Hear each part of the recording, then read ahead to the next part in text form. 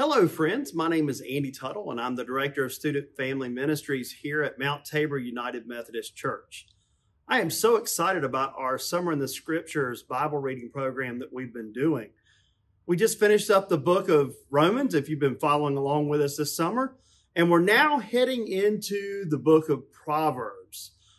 I often encourage people when they're getting ready to start studying a book of the Bible to read the intros, to look it up online if you don't have one of those study Bibles that has stuff in there.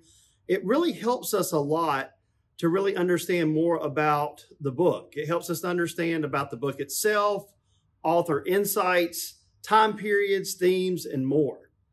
Before sharing one of my favorite passages from this week's readings, what I'd like to do is share some excerpts from the introduction from one of my study Bibles.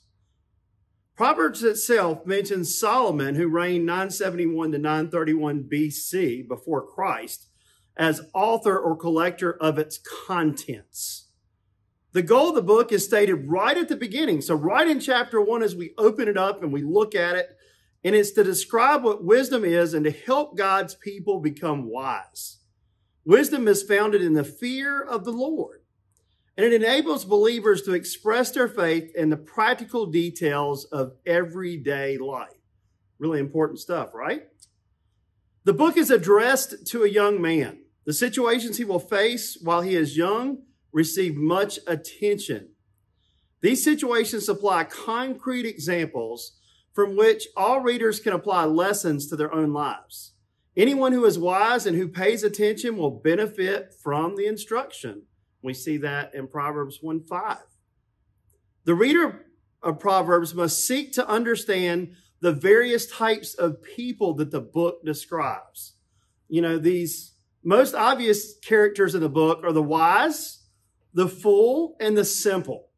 Proverbs urges its readers to be wise, which means embracing God's covenant and living out the covenant in everyday situations. The fool is the person who constantly opposes God's covenant. And then the simple is the person who is not firmly committed, either to wisdom or to folly. He is easily misled.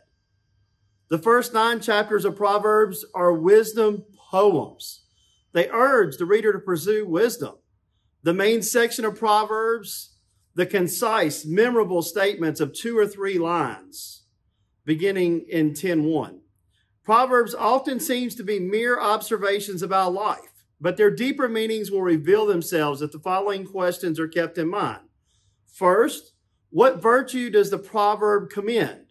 Second, what vice does it disapprove of? And third, what value does it affirm? Proverbs offers wisdom on a wide array of topics from daily life: diligence and laziness, friendship, speech, marriage, child rearing, domestic peace, work, getting along and good manners, eternity, and much more. It shows that godliness is of value in every way, as it holds promise for the present life and also for life to come.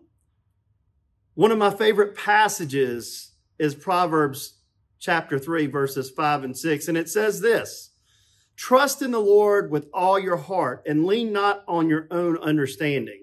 In all your ways submit to him, and he will make your path straight." I hope you'll join me and many others as we continue to seek to grow in wisdom as we continue to move through the summer in the Scriptures.